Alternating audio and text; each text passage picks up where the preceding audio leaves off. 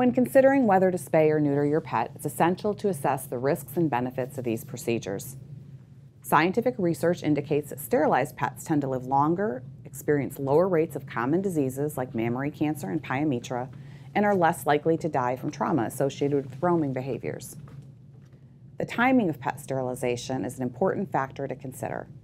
While it has been the norm to spay and neuter pets before 6 months of age, recent studies propose that delayed sterilization might reduce the risk of certain orthopedic conditions and disease development, especially in large breed male dogs. Research is ongoing, but it's important to talk to your vet about the pros and cons of early sterilization versus delaying the procedure until your pet is physically and reproductively mature. You may hear that spaying or neutering leads to weight gain in pets. While hormones play a role in metabolism and muscle mass regulation, closely monitoring your pet's weight, caloric intake, diet, and exercise before and after surgery can help prevent weight gain. Another concern is that spaying or neutering might alter a pet's personality.